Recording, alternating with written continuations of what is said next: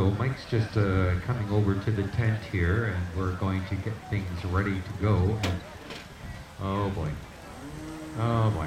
Darren. I see Darren. Yeah. Darren. You know, we've got an air show on. Sunday.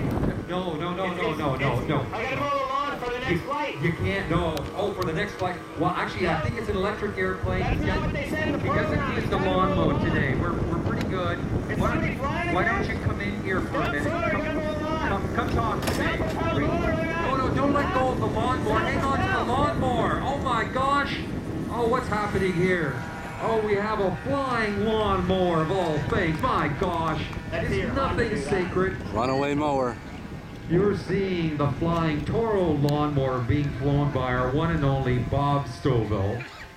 And this is a converted lawnmower. It doesn't have your usual engine on board. The Briggs & Stratton motor has been replaced by definitely a much more powerful Pratt & Whitney engine in there.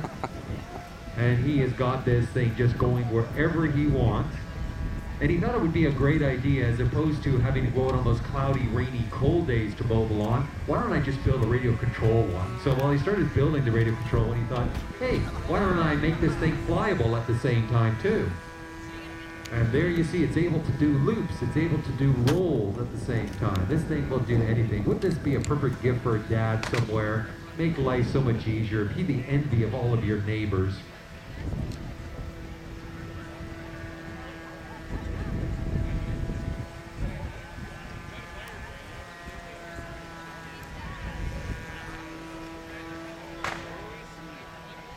So you've seen the iron fly earlier on. Get one of those for the wives. And for the men, they could get the lawnmower. Or vice versa. You could get the iron for the men and the lawnmower for the wives.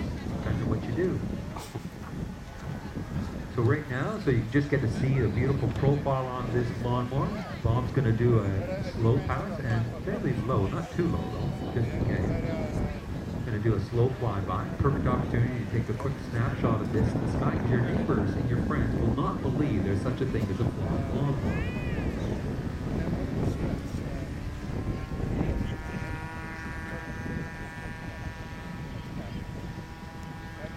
This is very tricky to fly because there really is no rudder control on a plane like this. The handles are the rudder. They stick up there, but there's no trailing edges to it, so you can't do too much. Once it's in the air, you're flying it off of the elevons. So it's elevators mixed as ailerons as well. So he's getting ready for his landing approach. It's a little trickier with something like this, especially if there's any crosswind that shows up. So he's coming in on a perfect line approach. Look at this.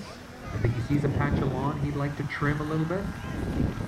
And a perfect touchdown. How about a big round of applause for Bob Stovall flying the Toro lawnmower.